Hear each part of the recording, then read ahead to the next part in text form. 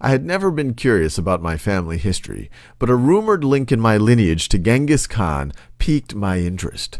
I wonder if this was written for me in particular. But anyway, back to the sentence.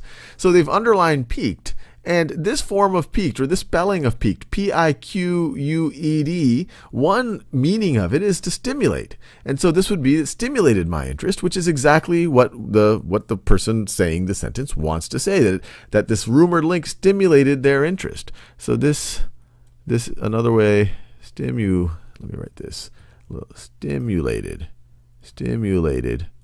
their interest, which makes a lot of sense. And just the phrase piqued my interest is something that you would hear a lot, and is spelled, the piqued part is spelled P-I-Q-U-E-D. Now, piqued could mean other things. It could mean to irritate, but especially when people are talking about piqued my interest, hey, that piqued my interest, that means, hey, that stimulated my interest. So this is the right spelling. This is the right use of it. So I would say no change. Now let's look at these other choices just to make sure that we feel good about ruling them out. So peak, P-E-A-K, that's like a mountain peak. So the top of the mountain, that's a mountain peak. So if you use it as a verb, you could say he peaked the mountain, which means that he got to the top of the mountain. But that's not what we're talking about right over here.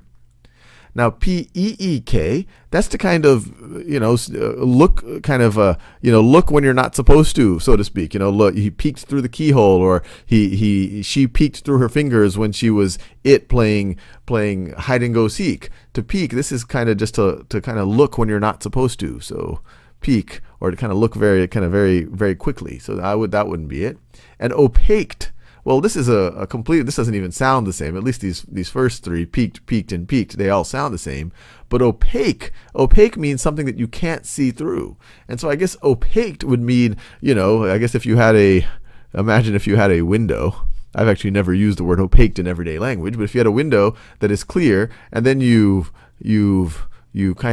paint it with stuff that you can't see through, I guess you would have opaqued that window. So anyway, I would rule that one out as well.